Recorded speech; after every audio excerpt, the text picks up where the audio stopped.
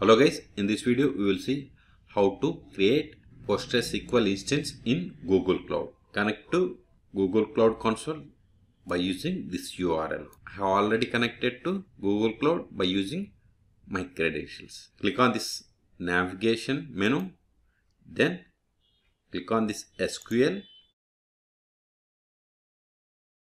Now click on create instance. See here PostgreSQL. Available versions are 15, 14, 12, 11, 10 and 9.6. Click on choose PostgreSQL.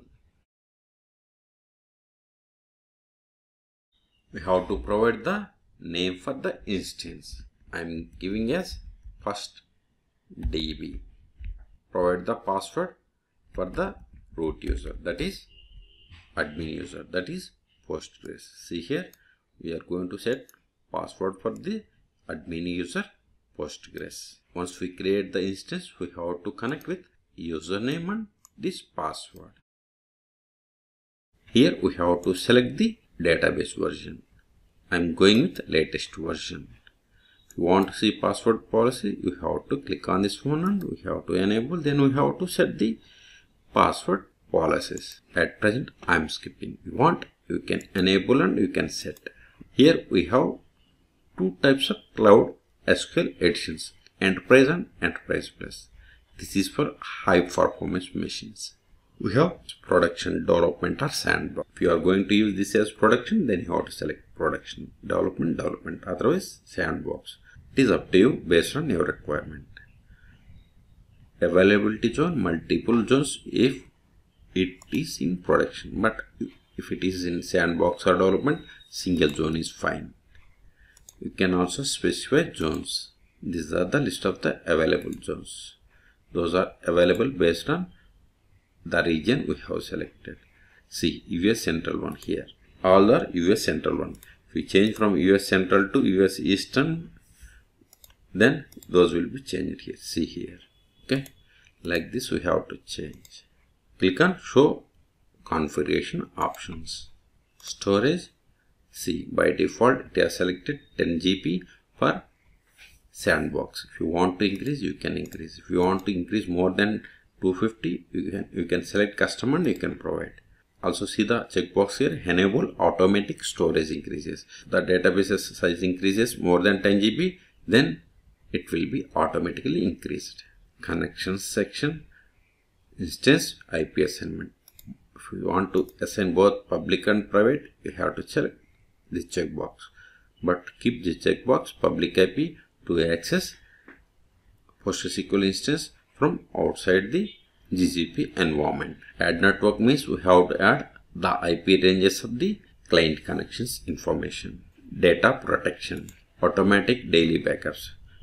Number of backups will be this one and this is the window. If you want to change window, you can change. Enable point in time recovery.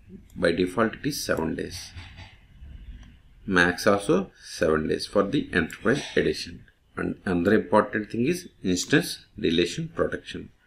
If you don't enable this one, you can directly delete the instance. It is always better to enable deletion protection. I will show you what happens if we enable this one. Maintenance. Here order of update any. Okay. Maintenance window also any window. Flags, these are all optional.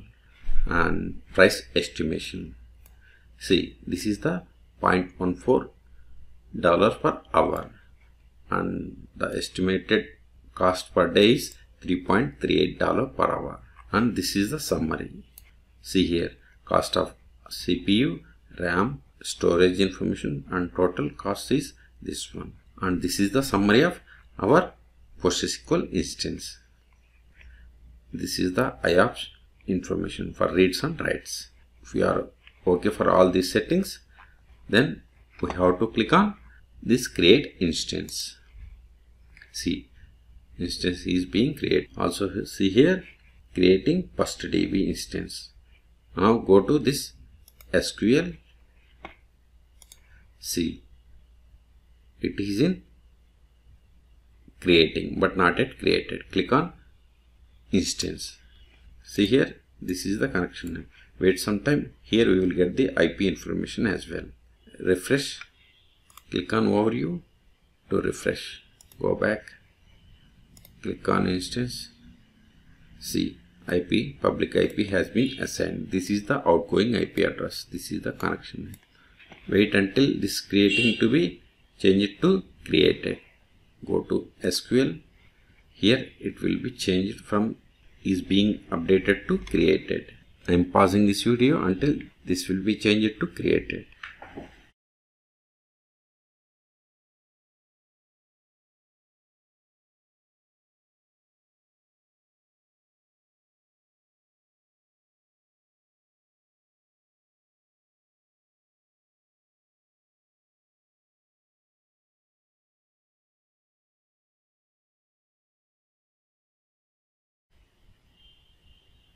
See, instance has been created. It took about 5 minutes. See, the status is now runnable. Click on the instance.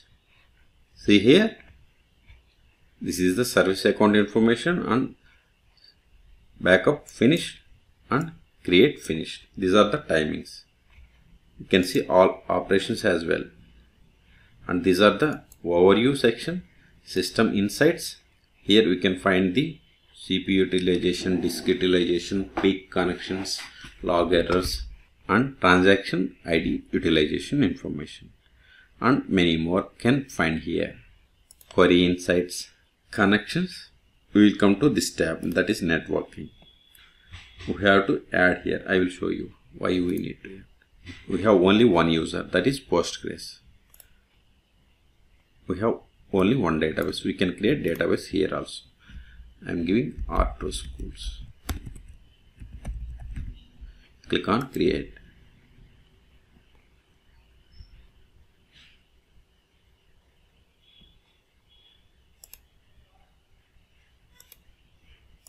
See, database has been added. 40 users. Add a user account. R2 admin. Provide the password for this user. If you have CLoud IAM, we can provide it here. Click on add. See, new user has been added. We can remove, but this we can't remove because this is the admin user. Okay, now go to overview and one more, backups. See the backup information. Replicas, we don't have replicas. We can create the read replica that we can see in some other video. Click on overview, copy this public IP. Now we are going to connect to this PostgreSQL server from PgAdmin. Open PgAdmin.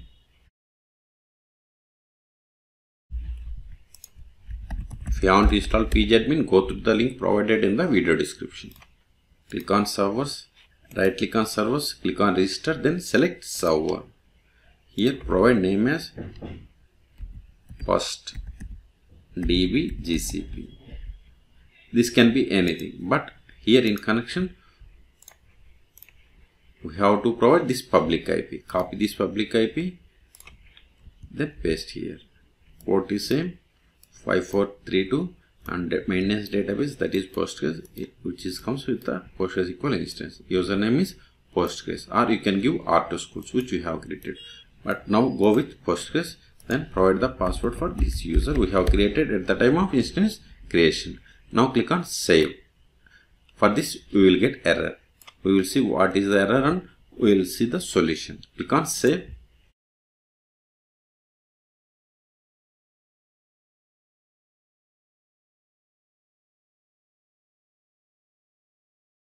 See, unable to connect to the server, connection to server at this one, port failed, timeout expired. Why? Because I will show you. Go to connections, then networking. Here add a network. We have to add our IP. Click on add a network, then provide name, my IP address. Name can be anything, but here we have to provide IP address. If you don't know IP address, what is my IP? Then click on first link. See, this is the my IP. Copy it, then go to connections. Here we have to provide the IP. Then click on done. Then we have to click on save. Wait until this is saved. See, we have successfully saved it. Okay. Now, if we want another network, we have to click on add and we have to provide IP. Not only IP, here, see here, we can provide the IP ranges. Now go to PgAdmin, just edit this one and click on save. See, we have successfully connected. Let's expand this one. Click on databases. See, we have created one database, that is R2 schools. Right click and click on create database. Test. Click on, but before that, overview, not overview, databases. See, we have only two databases. Click on save. See, we have added one database from PgAdmin. If we refresh this one,